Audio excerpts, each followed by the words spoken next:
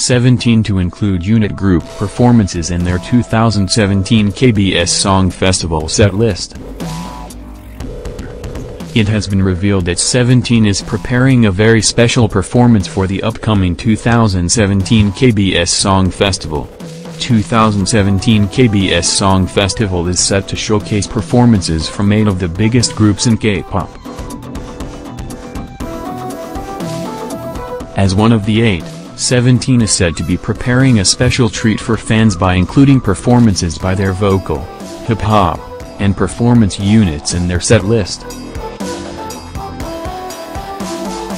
True to their self-producing idols title, all of the members are said to have participated in the formation of their stage, from creating their concept to putting the finishing touches on their choreography. Soompi. Display. News. English. 300 by 250. Mobile. English. 300 by 250. ATF.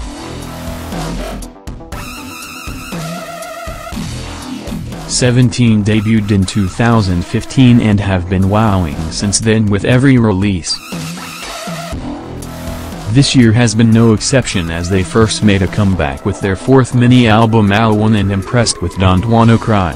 Then came their 2nd studio album Teen Age with the energetic title track Clap, for which the group broke their personal record of most albums sold within the first week by selling 215,669 copies.